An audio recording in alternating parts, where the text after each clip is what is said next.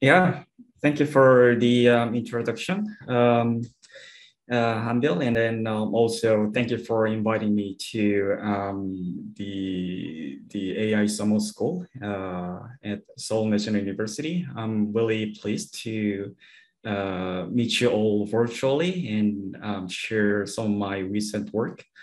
Yeah, it's unfortunate that I couldn't visit Korea in person. I would have really loved to visit there and then meet you guys in person and then talk about interesting things. But hopefully we can still use this time to kind of talk about some, potentially interesting problems for you and for me, and then take that as an opportunity to kind of think about where we can go forward. So, so I'm currently, principal engineer in autonomous vehicles at NVIDIA. So yeah, I just started, and also associate professor in communication and statistics at UCLA. So I'm currently on leave from UCLA, and then started a full-time role in industry. So at NVIDIA, just to talk briefly, I am working on essentially making self-driving cars. And then as some of you may know, NVIDIA is making really end-to-end kind of full stack software and hardware solutions, starting from data collection and simulation, synthetic data generation, rendering, model training, evaluation, and also deployment.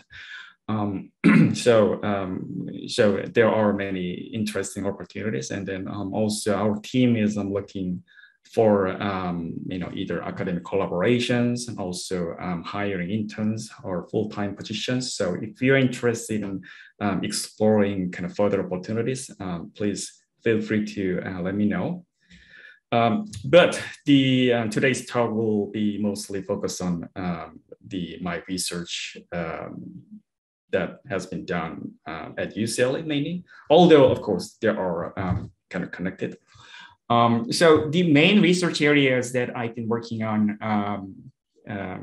for many years now are computer vision, machine learning, and I guess probably most of you have some understanding of machine learning and also computer vision, and so that's one main area of research of mine. So I have done many work, but that has focused on kind of the some aspect of computer vision in some dimensions. And the actual definition and the scope of computer vision itself is changing. So it's not the same computer vision that I was studying when I was a student, but the key fundamental concepts and then the shared mode of thoughts and many things in computer vision is still there, and then that's really interesting and to me. And then I've been trying to kind of expand the applicability and utility of those computer vision to other domains as well. And I will want to talk about some of those things for today's talk.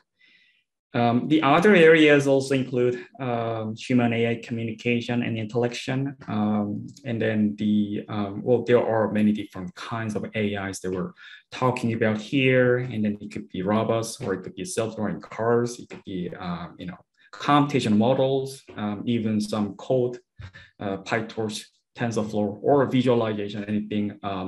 So we would consider them as examples of AI. So how can humans communicate with those artifacts or something, the things that we crafted?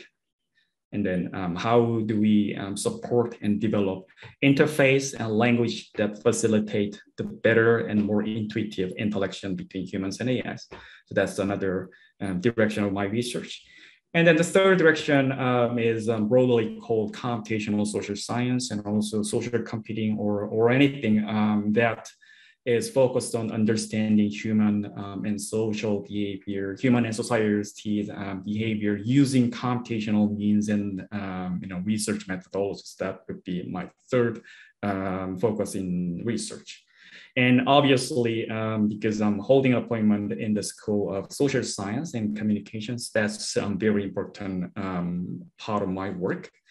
I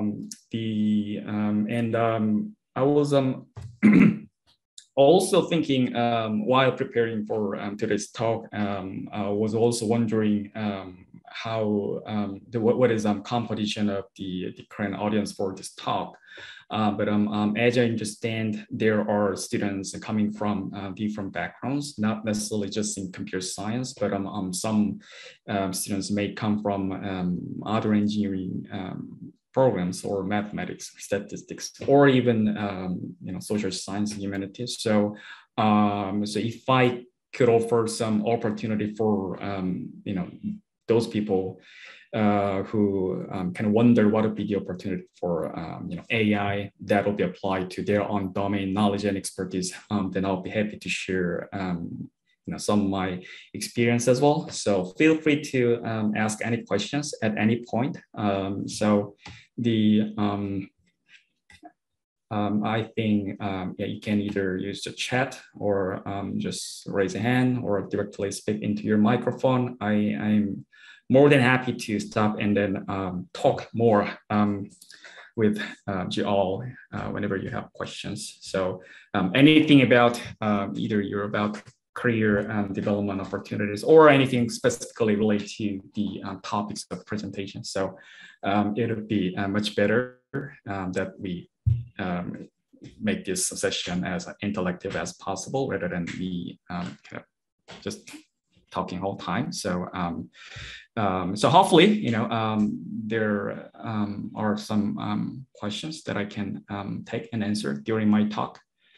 And yeah, so I went to Seoul National University, and Columbia University, and UCLA, all in computer science. So I was pretty much 100% engineering computer scientist until I got my PhD and then made the transitioning to the scope of social science and then kind of going back to computer science. So I've been in many different places in engineering and also social science and also in academia and industry. So I think that's one of the unique aspect of my journey, and hopefully that could be kind of interesting and also inspiring to some of you as you, I guess, are still kind of trying to decide what it makes sense for you to kind of move forward.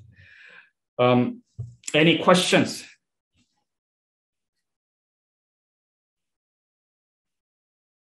No. Yes. All right. So we'll see. Yeah. Okay. so too much background before. So okay. So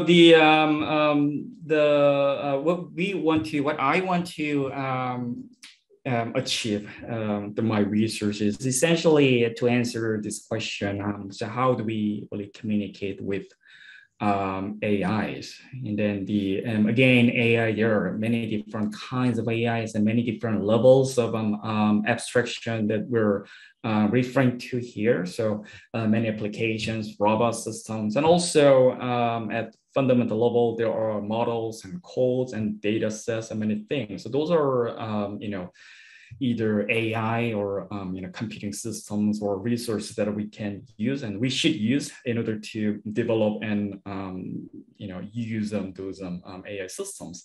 And then the way that we kind of intellect and communicate with AI is there are many different ways, and then ideally we could use human language, text, and also speech, and also facial expression, gestures, and many different things. But also we could think of something like computer code software as a way to communicate with AI systems, especially models and data. And what that means is we are using specific software to give some comment to this computer system, and then and what we want to do is to train machine learning models, and then we prepare the data set in a specific way. So you have a lot of data instances labeled with some particular labels, and then we throw some objective function, and then try to make that learning happen, and then deploy it. So that's kind of what computer scientists or AI researchers do. But so that is kind of model development, but I think that is also kind of communication activity. So here, by communication, I mean of course the exchange of information, and then we are exchanging information. We're sending our instructions to the computers, and then the computers will give us back data or models or model outputs. So there are very peculiar ways for us to share and exchange those information, but they're not really natural or intuitive, and actually they're pretty limited, the bandwidth, and also not flexible, and then the mathematical and logical. And then when you think of human communication, it just doesn't match the same level of flexibility and creativity and novelty and many things. So the question that I want to answer eventually is so how can we make that learning, and then data collection or model development, everything can be done kind of more naturally and intuitively, such that any normal people, normal humans, regular human users without understanding of computer science or machine learning can still interact with any AI systems. So the communication. So since I am in the discipline of communication, also the communication itself is very important topic. So what is communication? So how can we define communication? And this is a sentence that I took from Wikipedia. So you search communication, and this sentence is the first sentence. And then it sounds like definition. Communication is an apparent answer to the painful divisions between self and other, private and public, and inner thought and outer world. So, that is it a definition or something else? But what does that really mean? So that's not very common way for us engineers to define a certain concept. It's more of a description or characterization of certain concept, but it is actually more helpful and more useful to understand what we want to understand, which is communication. And then the literal definition of communication is, of course, the exchange of information. You pass information, and then you get it, and then using some vocabulary, and then you decode the meaning of speakers and understand what they try to communicate. That's just the kind of the surface level understanding of communication. So it's much deeper than that, in the sense that we and then also the part of definitions given in Wikipedia will try to empathize actually communication is mandatory and really essential part of human lives. So it's something that we have to do in order to carry on our lives, and then the achieve our goals. And then we have to do this kind of thing because we are separate instances. We're separate the entities, and then we don't share our feelings and thoughts automatically because we're disconnected. So we have to do certain things in order to kind of share the knowledges or skills or information or whatever. And those things that we do in order to overcome this physical and mental constraint. And in this case, this constraint is the fact that we are separate entities, is called communication. So it's much broader than just speaking or writing, singing. So those are just kind of surface level activities that we do. But in my opinion, what's more important to understand what communication really is what we try to achieve by those communication, and also why we actually have to do it. And then that I think is kind of can give us better insight or sense of what we should study, and then how we can also potentially combine the human communication and also AI research as a potential next steps. So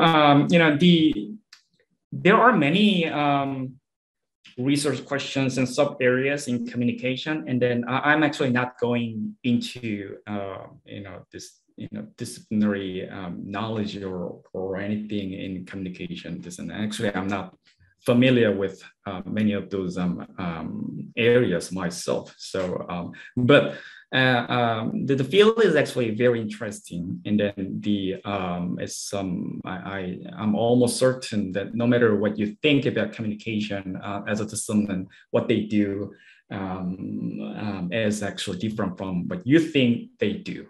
So one example that I picked up, and I thought this was a interesting example because this is kind of just became viral in media. So what it is that those are the zoomed in photographs taken by journalists in Congress. Those are politicians use their smartphones, and then they talk to their colleagues or president or party leader or whatever, and then the journalists and then the media trying to kind of leak the private conversation to the public audience, and then and then I guess probably all of you are familiar with what the most recent one, but I am actually not going to talk about the actual content of those messages, but I want to talk about what is happening in those situations. Because you can easily tell there is very similar patterns of visual depictions here. And then, so why is it interesting? And then why did it actually make a huge splash on media? Was because of the fact that the what we see through the screen is the private conversation. So it is confidential content shared between these people, right? The people holding the smartphones, and then the other person that we don't see, but we know who they are. And then we get to see the content. And that's interesting because when you think of the private messengers and confidential communication, then you may think that's kind of more real rather than fake. Because you may have less reason to be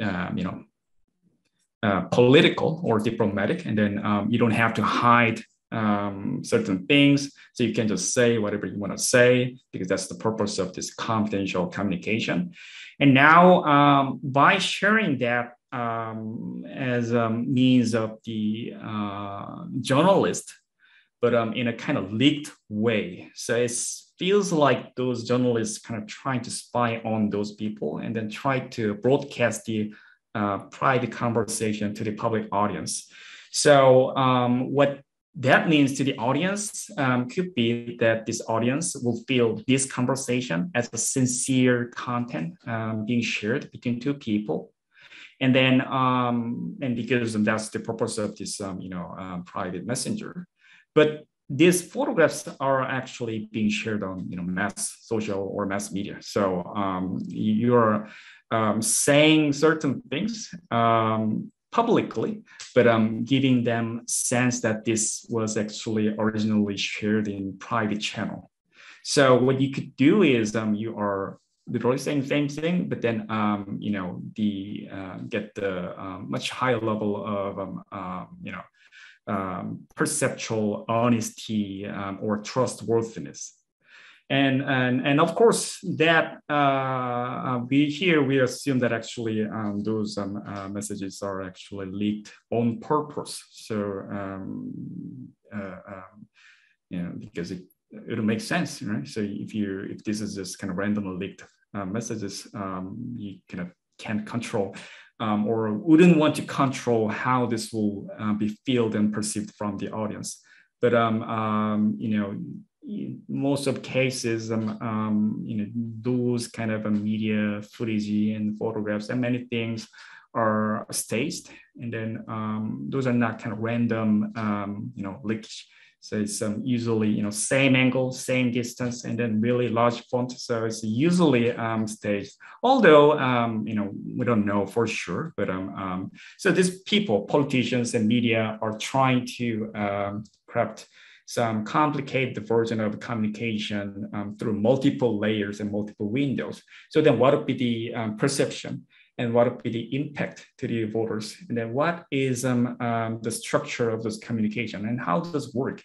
So that's very interesting questions that people can ask in communication. And I don't know if anybody in communication is actually working on something like this, but I'm just saying that there are very complex and nuanced communication activities. And then we want to understand that because this is essentially how human communication is governed and controlled. So going back to AI and machine learning, so why does it matter to you guys? You're not in communication or social science. You are in engineering, many things. So and then what can matter, I think, is something like this. And obviously there will be some social scientists and computational social scientists who go on the Twitter and then the cable news and try to grab all the photographs that capture smartphones and try to use OCR and then try to do some text analysis. But I think the implication and messages and the lessons are much bigger and broader than that. And then it's really relevant to all of us, because when you think of the companies like Facebook, Google, Twitter, and those are the companies that highly capitalize on the development and usage of AI, but at the same time, they are kind of media and information tech companies, meaning they develop some services to facilitate human communication. And then there are certain principles and then rules. Some of them are known to us, some of them may be unknown, but in order to be successful in making and developing those services, I think it's very important to understand the kind of the principles and then the kind of the code and then the human perception about communication itself. So and then look at the Facebook and Twitter again. So those companies had a lot of competitors when they started, but they're kind of thrived much more than their competitors. And then why? How can we explain their successes? And some of them may be technical, so they may have developed better solutions, cheaper solutions to maintain their services and then make a better apps. But I think there are the important choices that they made in order to make a better interface, the interface between users and their systems. And then what I want to do is to really design those better interfaces between humans and AIs. And again, these humans could be AI researchers and AI could be models or data sets. So what would be the better tools for us to develop models? Because right now, again, what we do is to have a really big data set, and then there are a lot of data instances and labels, and then the data set is so big, and we can't even host them in a single computer. So most of them time they will be sitting in some remote server, and then our computation is also being done in some remote machine, and we don't know where they are. So we're kind of losing direct control for those computing devices and data, which I personally don't like. But that's obviously the trend, and then the kind of low level and fundamental level of computation may need to be done that way, because again, the data and models are getting bigger and bigger. But at some level, either intermediate or high level, I think there should be some better interfaces for researchers to understand how the system really work, and then also how we can kind of instruct these models to perform what we want them to perform. So, and another thing is, so my main expertise is still in computer vision. So, and so most of my projects are related to, rely on those visual modality or multiple modalities. So you use a visual or text or audio and any other cues. So those are important directions of my research. So, okay, yeah. So again, I spent a lot of time to just talk about why I'm interested in those things. So again, feel free to ask any questions.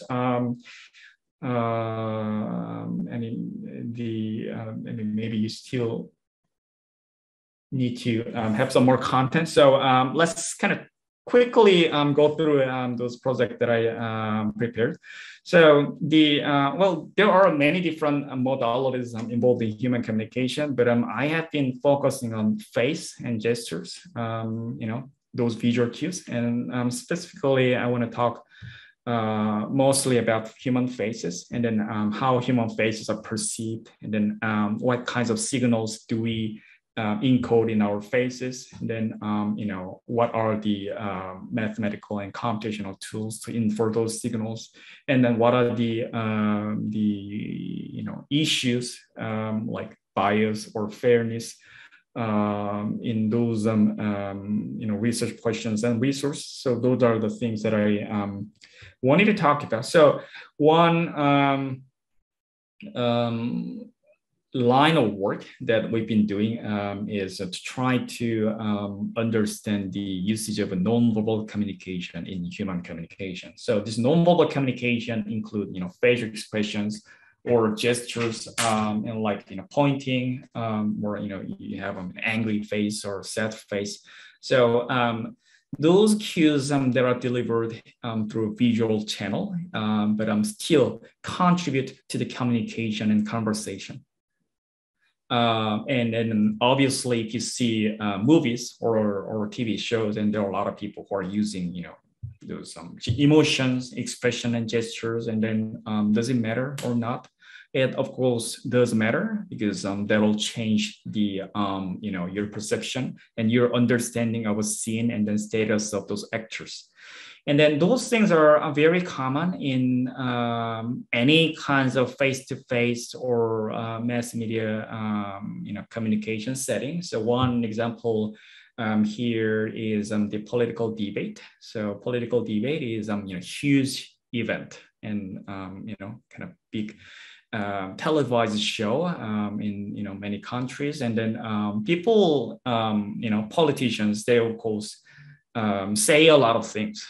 They speak, and then they discuss and argue about their policies, and then have some argument with their opponents. But they're also seen on screen, and then what they do is try to look better. They kind of try to look more smart, and then more credible, and more competent. And there are just so many, probably more than 10,000 articles published to date about the impact of the visual appearance and then the facial and gesture, those nonverbal cues on the voter perception.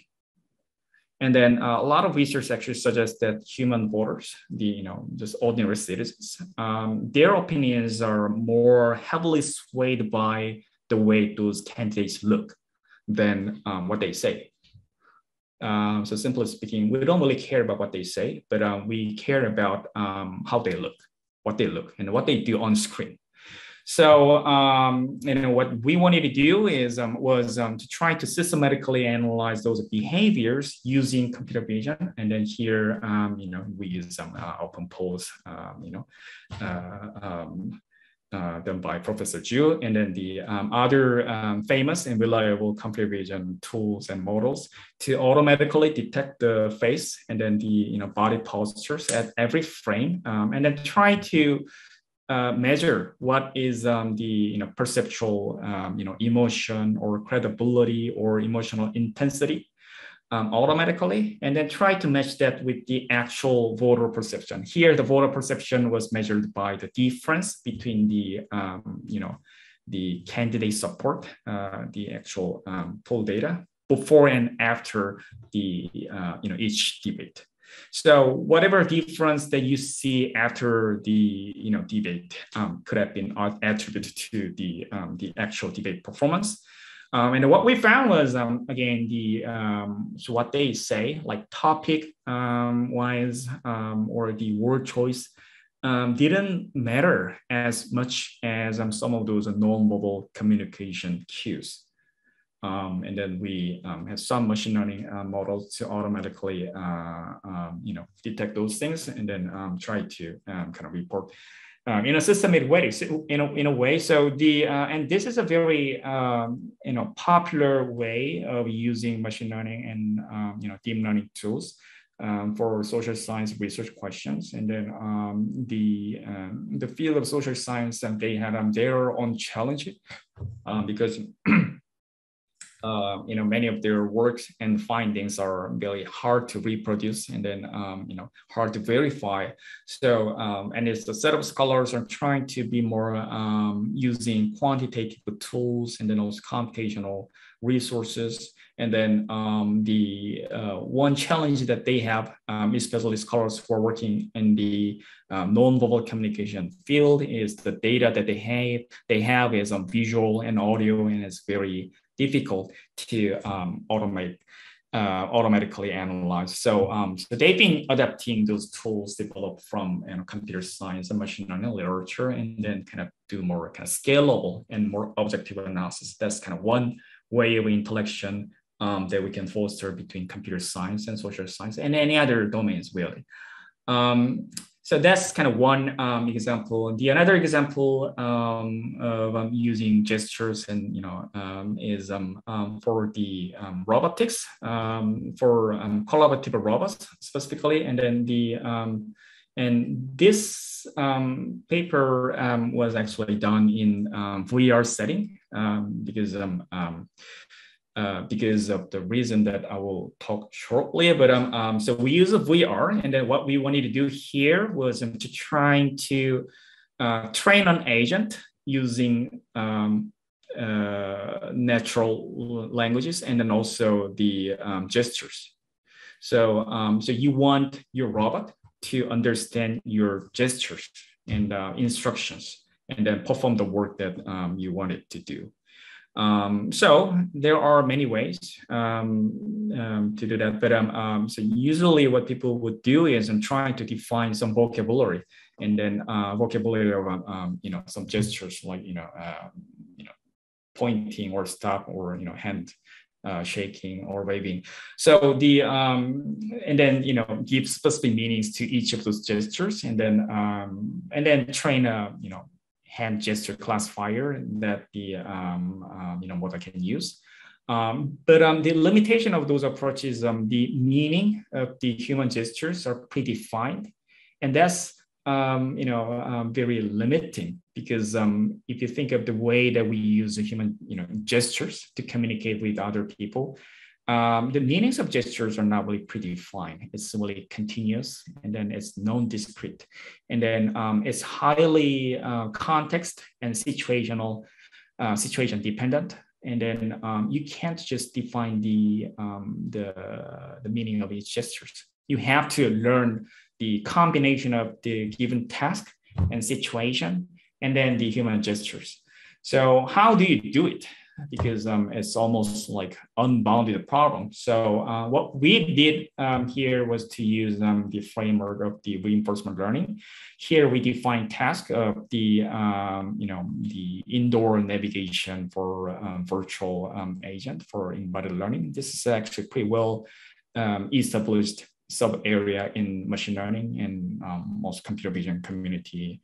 And then people have been using the simulation framework and 3D environment. And then we of course could use the actual robot, but of course that will require us to repeat a lot of experiments to train better models, and that was a little bit difficult for our case because we had a human users that need to actually interact with the agent and models all the time. So we use them to kind of emulate the situation for collaboration. So I think there are kind of two different goals that complement each other here. So one is how can you teach your agent to understand your communication, your languages. And here the languages include both the speech and also gestures, or anything that you can encode and then send to the agent. So how can you understand that automatically? And then how to actually perform the work, right? So if you instruct your robot to do certain things like clean the area here, then actually it needs to clean there, right? So, and then our framework is actually pretty straightforward, and then you can actually imagine those two goals are actually helping each other. So, and then what we actually showed in this paper was actually it is possible to learn those hidden meanings of the human languages in the specific context and situation that we designed. So of course, if you change the situation, it will not generalize to the novel situation. So if you point certain position in the room and then say that clean there, that pointing is different from other things, like if I point a person in class and then initiate conversation, that's pretty different. And then there may be some certain differences between those different gestures. So, but in this specific scope, we were able to actually learn and then kind of demonstrate this agent was able to kind of comprehend the meaning of human gestures. And then the way that we verify and evaluate how much it understood was through the actual standard loss function, and also the success rate. Meaning, if I communicate the message clearly to the agent, and if the agent was able to understand my messages, then the agent will perform the work as instructed. So, right, so that's one project that will involve human gestures and communication, and also AI and reinforcement learning and robot learning. So I have a question here. I think the way people make gestures might be different from culture to people. I wonder how to deal with the problem that communication is different. Yeah, absolutely. So those gestures highly culture dependent. So it doesn't translate to other cultures. It's pretty much the same as the actual natural language. So and then and maybe gestures and facial expressions are more universal than the natural language, but still there are very peculiar features, and also individuals use some different styles of gestures. Some people don't use gestures. Some people just like to just sit still and then just talk. So how do you deal with those variations? I think one way is, of course, you have a diverse set of examples in your training set, right? So and then you let your agent be exposed to a diverse set of people to intellect, and then you kind of develop different styles of gestures in your model internally. And then the another way, of course, is to have a better models. And here, better models doesn't mean better CNN architectures, but it's a better model of human communication, meaning to know when and how and why human use gestures in a specific way. And that will lead to kind of, better modeling and then better understanding and better predictions of human gesture and its meaning. And then there is, big literature of, co-speech, detection and understanding. And then what they do is try to understand the meaning of gestures in association with the actual language that they're speaking. And that itself, of course, means those are not universal, but still, there are many common features, and then the common combination. And then it is very interesting question to kind of have a model that can generalize to a new culture.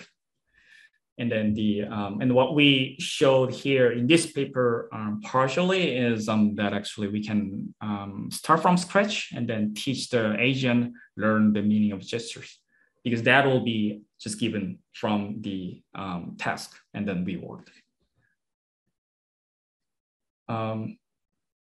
So yeah, thank you for the question. And then so we'll move on. Because we don't have much time, I will skip some of the content, but we have robots, and then robot will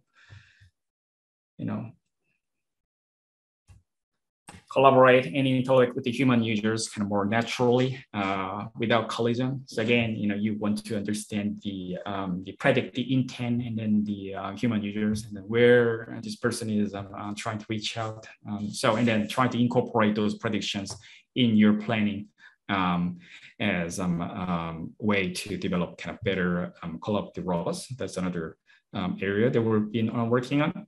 The other studies that we've been doing is trying to analyze the social media data using computer vision and deep learning tools. And then again, I don't want to go too deep into these topics, but if you have a lot of data collected from those social media accounts of politicians, we can try to detect those objects like people, and then classify their gender or race or age, and then their activities, and try to understand what these politicians are trying to communicate to their supporters. So and then there is actually a pretty big difference between gender groups or political parties, and then we can identify those visual features and using the tools that we already have. And then these tools are being adapted by social scientists more and more frequently. And then we can do many interesting analysis. Now, this is an example where these AI models are being used as kind of diagnostic tools, diagnostic and also analytic tools to understand the media behavior and political communication. So I think this is another application of face and also gesture prediction models, and also general image classification and activity recognition. Many things can be applied to there.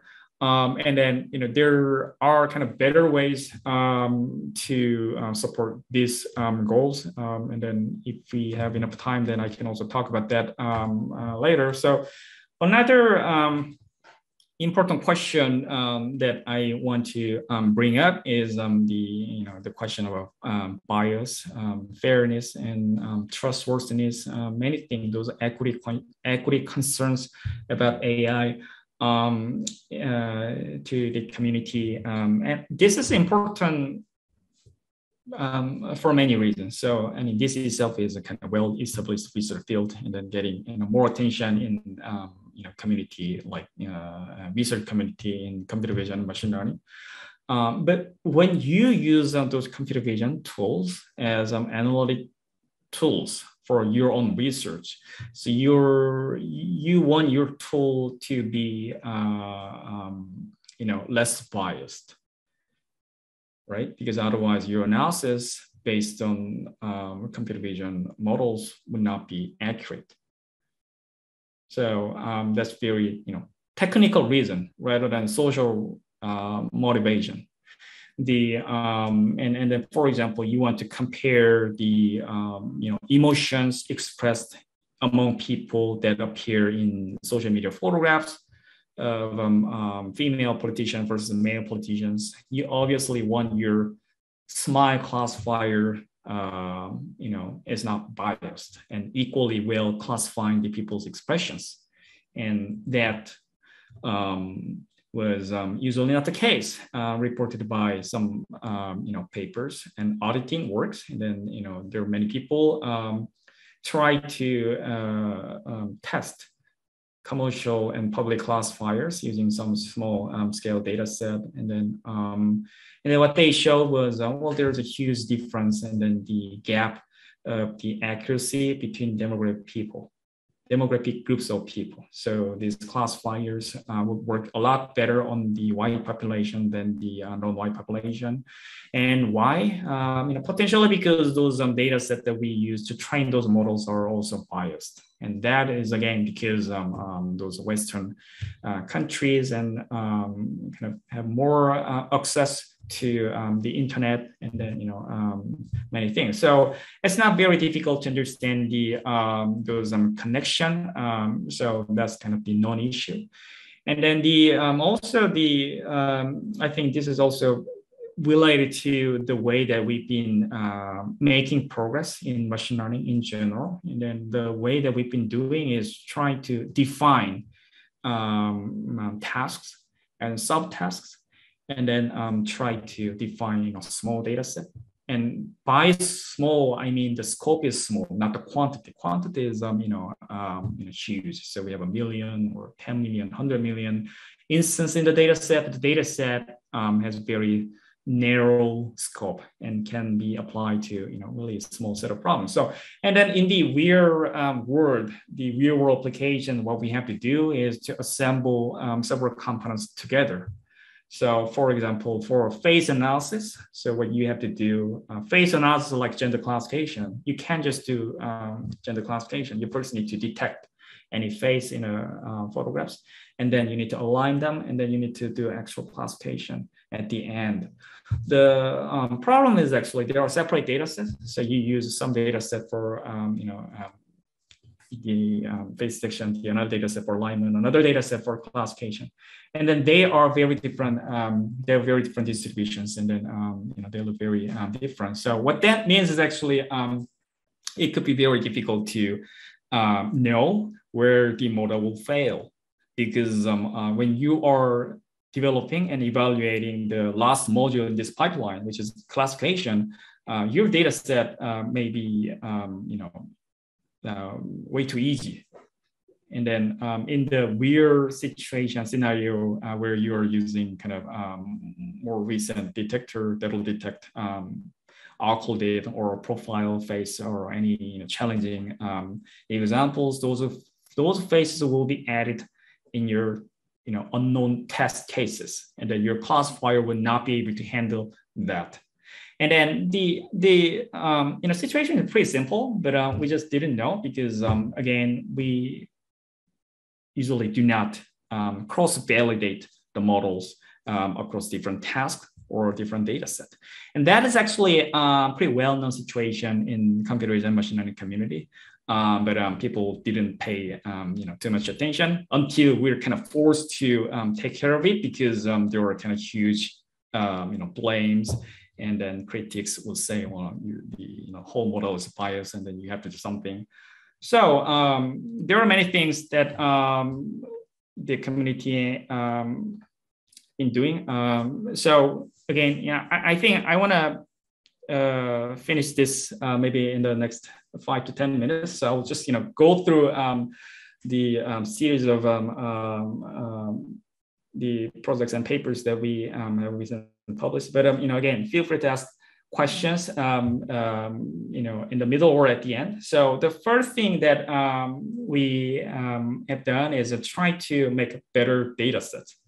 because well, we know the data sets are problematic. So and then we can make a better data set, and then that may solve the problem. And then the data set has mainly two purposes. So one is to train better models, and in this case, better models means fairer models that has better representations of all the racial or gender minorities. And then the second purpose is to evaluate the existing classifiers. So if you want to actually test how biased your model is, so you need relatively well-controlled data set, sizable data set that can serve as a benchmark. So, that was kind of one thing that we did for face attribute classification, and another work we did the same thing for face detection. So, and this was done in my work at Amazon. So we wanted to address this problem of the bias in pipeline, where these models will start from one module, in this case, face detection, and then this bias will kind of be accumulated in the pipeline, and that will affect the downstream tasks like recognition or classification. So we made another data set of the face attributes such as gender and skin tone and age, and then try to mitigate those biases. And we use some standard method for bias mitigation that includes reweighting and also adversarial learning and many things. Those techniques actually work reasonably well as long as you have some reasonably well collected and controlled data set. So it's at least one large part of the problem is the awareness issue. So people are not aware of such issue, and then which makes it hard to fix the issue.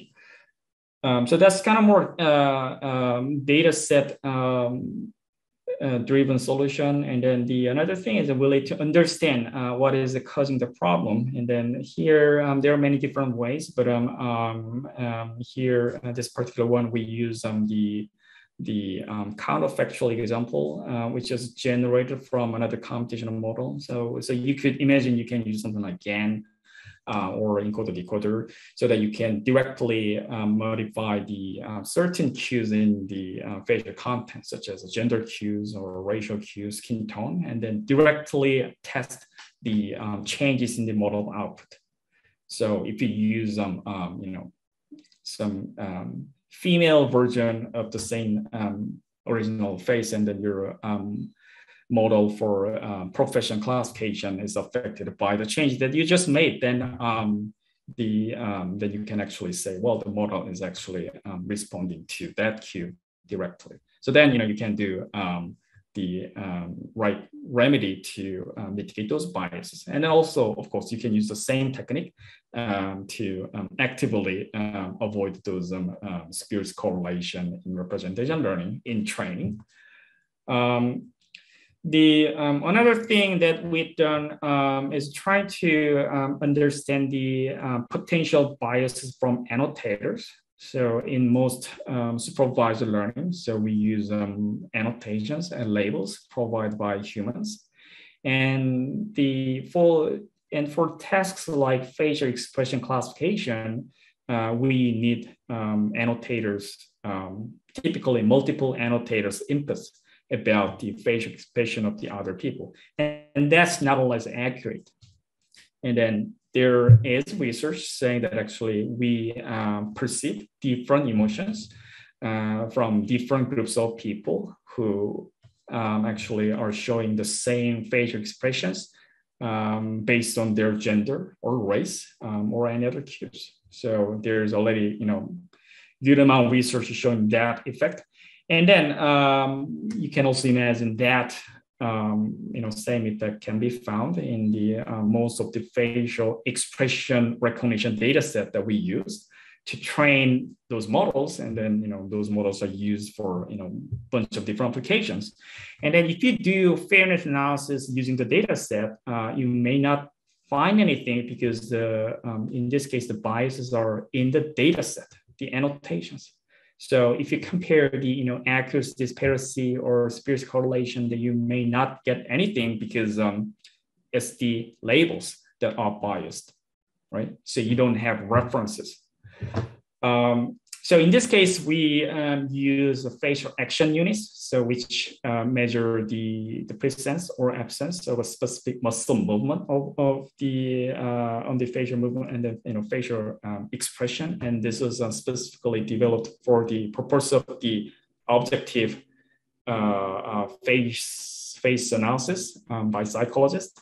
So we use that facial action unit to define the similarity between the faces, and then we kind of enforce those individual fairness. Meaning, if your facial expression, if your facial action units are similar to somebody else, then you guys must have similar facial expression, right? So that's another additional constraint that we enforce, and then that was able to mitigate and then address the biases of the models compared to the other popular mitigation strategies, because those strategies assume your labels are correct and accurate and unbiased. So you need to choose the right method, and then or sometimes also find the unbiased source, unbiased feature sources.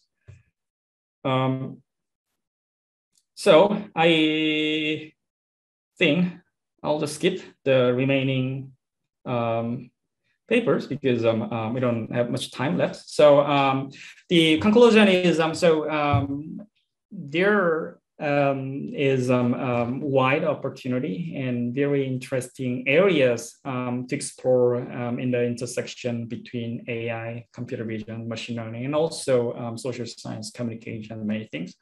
And I think it's really interesting and really also important for many people to actually look at those interdisciplinary collaboration, and then from there we could really generate big ideas rather than focus on small incremental work. And then the addressing these issues of fairness and biases is very important. And then this is actually particularly concerning if you work at companies, because those companies are under heavy pressures to convince their customers and the policymakers and media that they are doing every effort to ensure their products are not discriminating. Some customers actually, heavy focus are being made on those things. And this is obviously important mission that the AI community should take on, because, otherwise there will be, consequences, other people, social scientists, and then the policymakers will start blaming and then regularizing many things. And as a result, actually, we are seeing some of the outcomes already, like taking down data sets, and then there are kind of more and more restrictions about using and developing machine learning models, which may be good, but in some cases those are unnecessary. If we could actually show those models and data sets or